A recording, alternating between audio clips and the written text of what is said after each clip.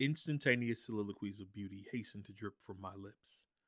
Breathtaking expressions of boldness, conquering the vast drabness of society's masses, humble even the most obnoxious fools. None can contain, none can explain. The reality of its creation remains a myth, but I know. I know how you struggled through the turmoil. The grit and grime that once held you deep within your tomb, compressing years upon years of oppressive forces into your being. The constant ravaging of your soul's joys, your life force beckoning to be taken by the wind's whim. But you made it. You continue to press onward, forward towards the mark you control.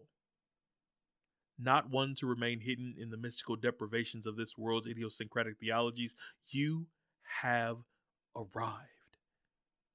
Your strain was unknown, your struggle unseen. The very validity of your existence was once brushed aside, a mere seed. Deemed worthless by many, unnecessary to even more, contempt bellowed in your breast, fanning the flames of your life as you hid yourself away.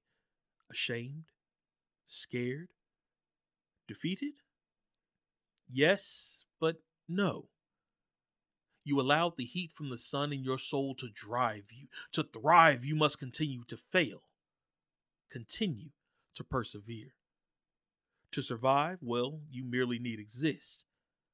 The path chosen was obvious. Neither easy nor free. You have arrived, emerged. You have risen above all others, your colors vividly expressing the benevolent magnificence of your very being. You are finally free.